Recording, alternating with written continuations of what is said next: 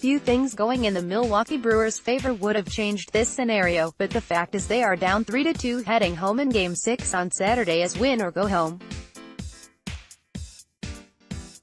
They still have a chance to win the series and represent the National League in the World Series, but there are some things that need changing for that to happen. Here are 3 keys to the Brewers to keep home field advantage and move on to the World Series. We all know the Brewers' bullpen is their strength and it should be used. However, it's imperative that Game 6 starter Wade Miley gives them length.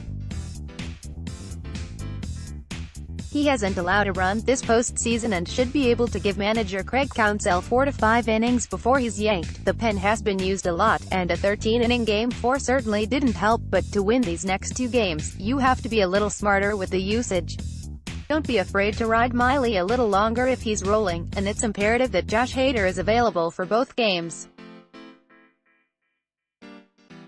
Of the remaining playoff teams, the Brewers are the worst team with runners in scoring position this postseason. Yes, the Dodgers aren't that much better, but over 8 playoff games, the Brew Crew were hitting a woeful .194, 13 for 67, with 1 home run and just 17 runs scored. Give some credit to the LA pitching, but they've had opportunity after opportunity and they just aren't coming through. That has to change beginning in Game 6.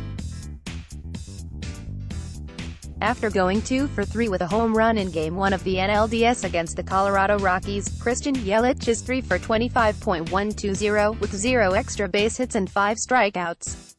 The offense as a whole has gone cold, but Yelich is the engine that makes this lineup go and he'll need to get hot again if they want to win 2 straight and reach the World Series.